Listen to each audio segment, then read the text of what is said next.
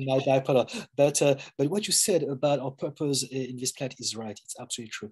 However, not everyone is ready yet, and not everyone can go that far. So I would just want to add one thing in the spirit of being more universal. I believe personally that our purpose in this life is to do our best to feel good. That's it. With no agenda, with not trying to leave a legacy behind or impact people or this or that. This is for people who are ready, who can do this. For many of us, we're not there yet. So just do your best to feel good within any moment. And as a result, the better you become at it, the more you will be able to eventually at some point see and feel your purpose. And again, purpose is not fixed. It's not one purpose for a lifetime. Our purpose could be just to go here and there and try and experience different things. Ultimately, our purpose is just to feel good so that we can be happy, so that we can give some goodness. And if we can just be kind to ourselves and kind to others, for me, that's the ultimate purpose. Right. And that's a beautiful thing for anyone to try to achieve as a starter, I think. Great. Well, as I said, we have to go to a close because I do have a very, very... Thank you. Thank you for your patience. Thank you for having me.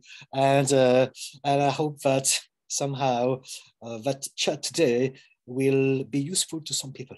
Of course, that's the aim of every single episode that I have in my podcast. This is episode 85. We talked to Didi Kan about how to not just look at black and white and how not to be just happy, but actually feel good. And using the traits that we are born with and that we develop to do the little switch and from negative to positive, let go of this aim to be perfect and actually enjoy life, feel good, do good, and start thinking about educating ourselves on the power of a mind, which is a big switch for all of us. It isn't just about blaming the others, but it's just about taking this action and realize our thoughts are important. And then if we see we're not getting there, we are kind of stuck. That's where we go to a therapist. That's where we go to me or to people like Didi or Warren or my colleagues and so many other people that do lots of jobs that are similar. And we're trying to help people to find this direction. So thank you again, Didi Kan. And a pleasure. It will be nice to see everyone else and see all your comments.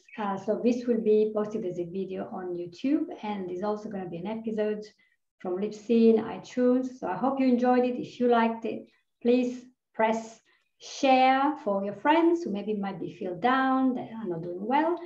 Write a review if you like it, so we get more people to listen to us and to have a chance to improve their life. And up to now, we've done really, really well in reaching so many people worldwide, and I'm so glad. But we want to have more people. So thank you very much, and I'll see you all next week. Take care. Bye-bye.